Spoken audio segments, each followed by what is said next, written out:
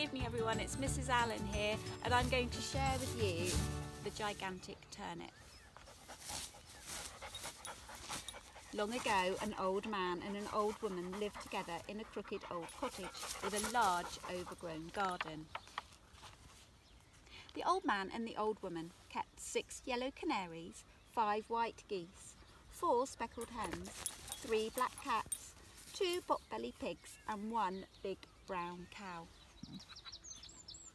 On a fine March morning, the old woman sat up in bed, sniffed the spring air and said, "It's time for us to sow the vegetables." So the old man and the old woman went out into the garden. They sowed peas and carrots and potatoes and beans. Last of all, they sowed turnips. That night rain fell, pitter-patter on the garden of the crooked old cottage. The old man and the old woman smiled as they slept. The rain would help the seeds swell and produce fine, juicy vegetables. Spring passed and the summer sun ripened the vegetables. The old man and the old woman harvested their carrots and potatoes and peas and beans and turnips. At the end of the row there was just 1 turnip left. It looked very big. In fact, it looked gigantic. On a fine September morning, the old man sat up in bed, sniffed the cool autumn air and said, "It's time for us to pull up that turnip." And out he went. The old man pulled and heaved and tugged and yanked, but the turnip would not move. The old man went to find the old woman. The old woman wrapped her arms around the man's waist. Both of them pulled and heaved and tugged and yanked, but still the turnip would not move. So the old woman went out to find the big brown cow. The old man, the old woman, the big brown cow pulled and heaved and tugged and yanked, but still the turnip would not move. So the old man mopped his brow and went to fetch the 2 pot-bellied pigs.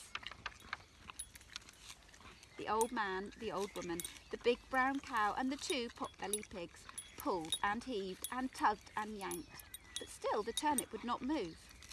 So the old woman rolled up her sleeves and went to fetch the 3 black cats.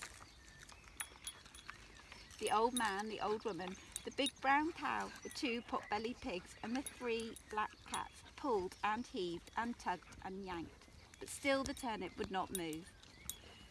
So one of the cats twitched her tail and went to fetch the 4 speckled hens. The old man, the old woman, the big brown cow, the 2 pot-bellied pigs, the 3 black cats and the 4 speckled hens pulled and heaved and tugged and yanked. Still the turnips would not move.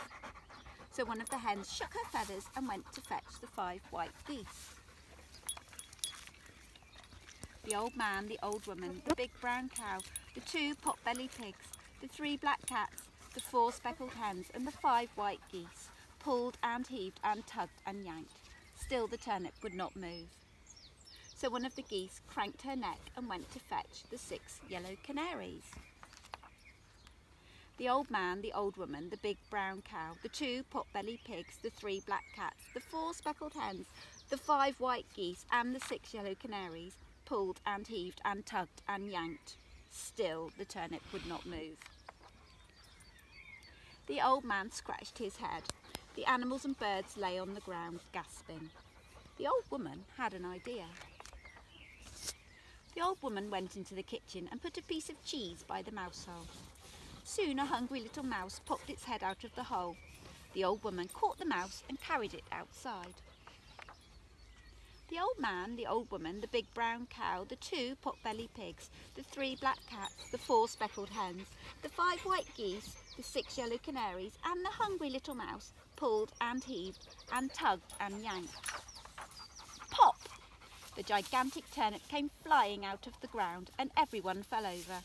The canaries fell on the mouse, the geese fell on the canaries, the hens fell on the geese, the cats fell on the hens, the pigs fell on the cats and the cow fell on the pigs.